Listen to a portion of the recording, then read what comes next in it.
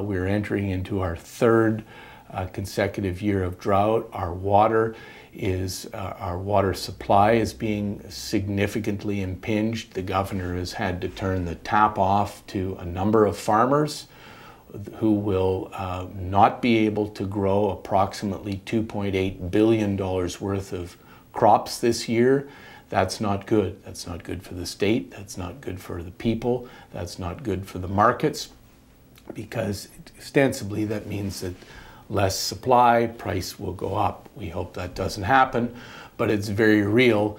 The air quality was so poor in Los Angeles and the Los Angeles basin because when fire happens, the particulates are so fine, they're about the diameter of a human hair, that we breathe, they easily enter our lungs and then easily enter our bloodstream, and people who have respiratory problems have to remain inside. They can't exercise. They have a very difficult time to go outside to even breathe.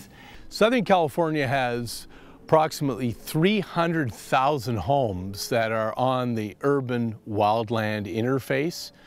And it is a continuing problem of how to protect those homeowners. Should homeowners be allowed to build right into nature?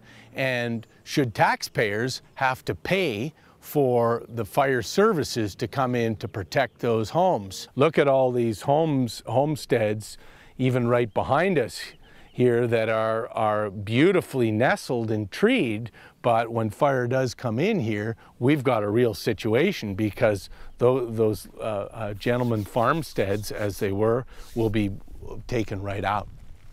The fire and its intensity is so high that the soil particles actually repel the fall rain, and when it does rain in our fall, though, instead of going into the earth, being absorbed into the soil, it's actually being repelled and it comes down the valley, and that's where we get these massive soil erosion problems, which then, for the community and homes at the bottom of the valley, they can be flooded. And of course, that's the other problem. When fire does get in, if it takes out the power lines, that's a real problem, because not only do we lose power, but those are live lines, and that can actually start more fire.